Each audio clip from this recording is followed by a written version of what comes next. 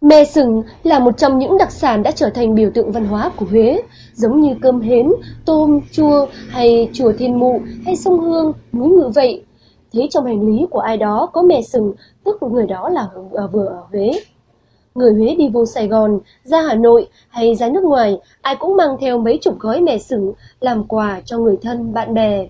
Người Hà Nội bây giờ khi uống trà Thái Nguyên cũng thích ăn nhai mè xửng.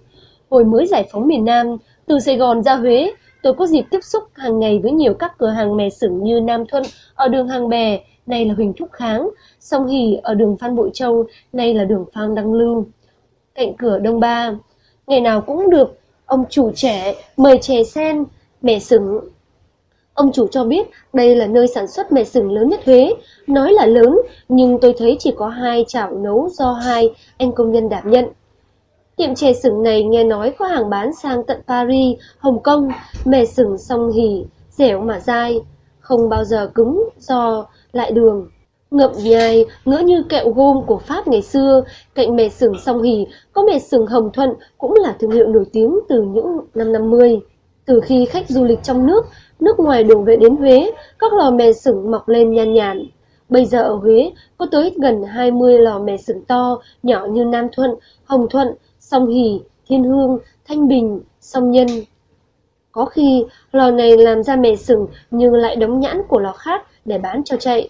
Bây giờ thì Nam Thuận, Hồng Thuận, Thiên Hương nổi tiếng hơn Sông Hỉ, bởi khi ông chủ đã sang Mỹ, những người thợ năm xưa đã về quê, không có vốn để mở lò. Du khách muốn mua mè xửng zin, xin về phố Huỳnh Thúc Kháng bên bờ sông Gia Hội, tới số nhà 135, đó là mè xửng Nam Thuận.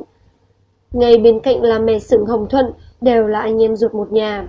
Người ta ăn kẹo chỉ để mà ăn, còn ai ăn mè xửng thì răng môi, miệng lưỡi, luyến lưu bao điều. Mè xửng là một trong món ngon đã trở thành đặc sản, chưa hết đầu văn hóa Huế, nghệ thuật tinh tế rất riêng của Huế, chẳng phải nơi nào cũng mần ăn được. Cái ngon rất mè xửng ở chỗ chính là đã sinh sản ra món kẹo ngon lành, thơm lựng lòng ấy. Cho những ai đã từng thưởng thức món kẹo này, 4 mùa xuân hạ thu đông, mùa nào ở Huế cũng có bày bán món kẹo mè xửng thơm ngon này. Hình như ở Huế sẽ nhợt nhạt đi ít nhiều nếu như thiếu vắng sắc màu của kẹo mè xửng thì phải. Ai ai cũng nói vậy, kẹo mè xửng tưởng chừng như đơn giản như 3 món kẹo khác. Vậy mà có ngờ đâu, kẹo mè xửng lại là một trong những sức quyến rũ hấp dẫn đến bất ngờ đầy thú vị.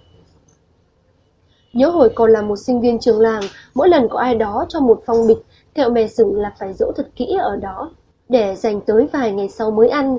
Ngon quá, thơm quá nên ngần ngại tiếc nuối, sợ ăn xong không còn để ngắm, để ngửi cái hương vị thơm thơm lan tỏa trong không gian bình yên của quê nhà, nên nào đâu dám ăn ngay. Thưởng thức mè xửng ở Huế cũng là thú vị tao nhã của bao người. Một điều khác lạ trong quẩn quanh đâu đây trên miếng kẹo mè xửng thơm ngon, một nghệ thuật ẩm thực cần phải kiên nhẫn của một sự tinh tế trong lòng, không thể nôn nóng, không hề vội vã. Bạn sẽ cảm nhận được hết những tinh hoa chứa đựng trong những miếng kẹo đầy ý nghĩa ấy. Ngày mưa, ngày nắng, bỗng một vài ngày hôm không nhìn thấy kẹo mè xửng, tự dưng thấy lòng thương thương nhớ, rồi phải chờ đợi tới khi ai đó đi xa về quê quà, càng thấm đượm hơn thêm những từ chính sự lâng lâng, níu kéo miên man khó tả của mè xửng thơm lừng.